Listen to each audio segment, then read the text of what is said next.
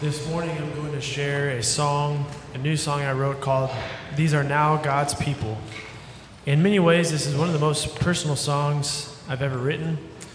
There's 3 verses. The first verse talks about Jesus and fulfilling the prophecies in Isaiah that says that in the land of darkness there's now shone a light. The second verse talks about my life. It's my testimony, really. And in that verse, you might find your own testimony. And then in the last verse, this song talks about Senegal. And so that's why I wanted to sing it this morning, is because there's a fight for hearts and souls of men and women and children. And so in some ways, this song is a narrative song. It tells 3 stories, but in some ways, this is a spiritual warfare song. Because as we go to share the gospel with the Bayat people, we are fighting against the spiritual powers of darkness. We're fighting against the lies of the deceiver. We're fighting against chains of oppression that hold them back from seeing the goodness and the glory of the gospel of Jesus Christ.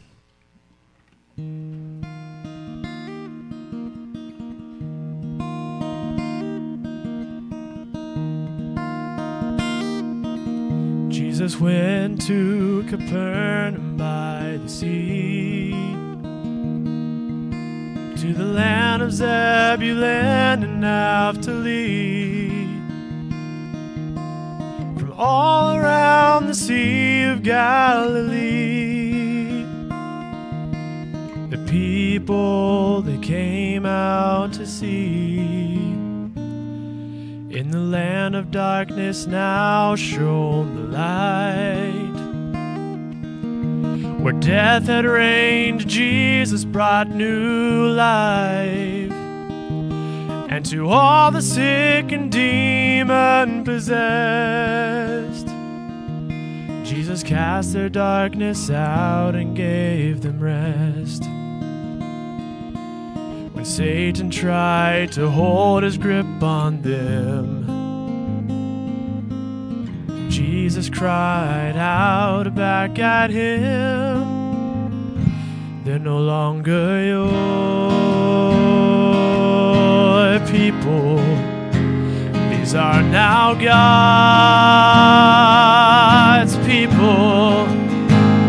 And you can't have your way. You won't have your say. I have come to save them."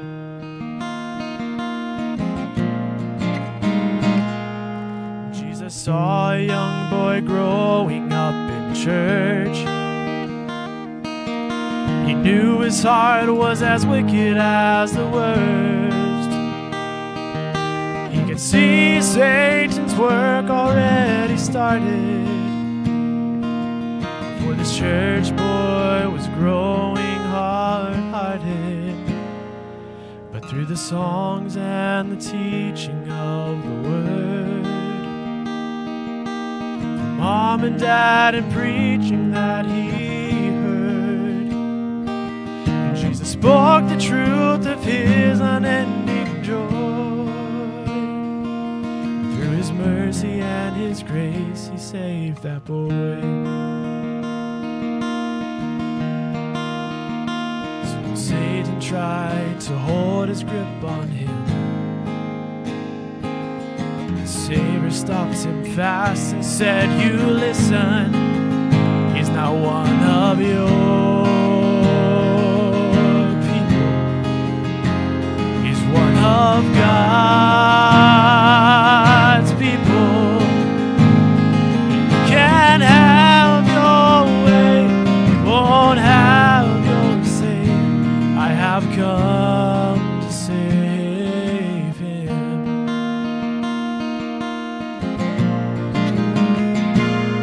So Jesus sent some followers to Senegal.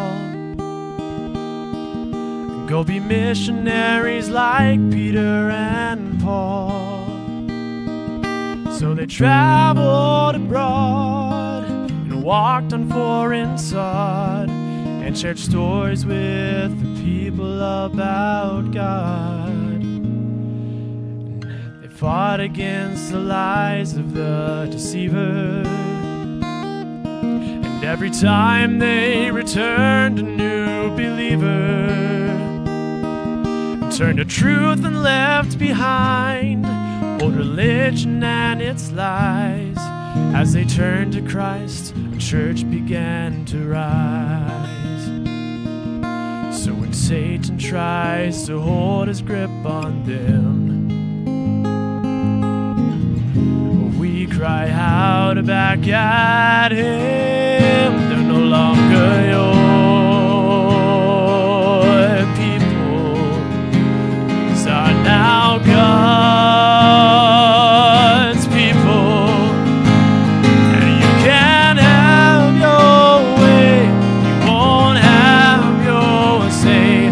Jesus came to save them. They're no longer your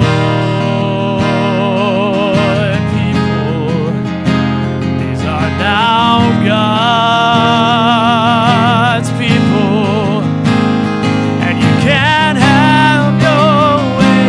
You won't have your say. I have come to save them.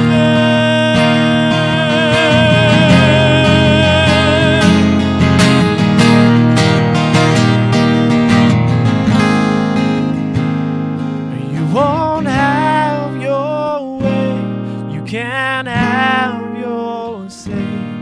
Jesus came to save them.